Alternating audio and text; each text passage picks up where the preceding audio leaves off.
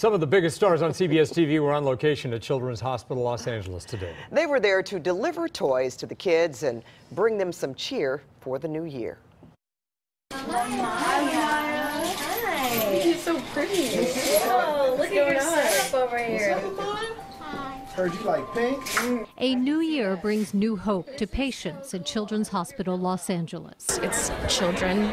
I mean, they're so innocent, and I assume, don't want to be here, so any light that I can give while they're here is why I'm here. The stars of hit CBS shows visited the kids today, going room to room delivering toys. Saying it's cool. It's an annual tradition, a way to bring joy to otherwise monotonous hours in the hospital. Oh, they're kids and they should be out doing kid stuff, and they're not. And so, you know, if we can bring them a little smile to their face, then that's a good day in my book.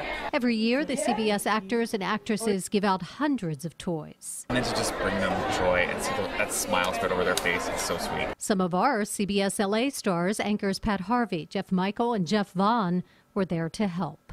You see them and you realize, look at what they're going through, but how they're going through it, then you sort of feel like, okay.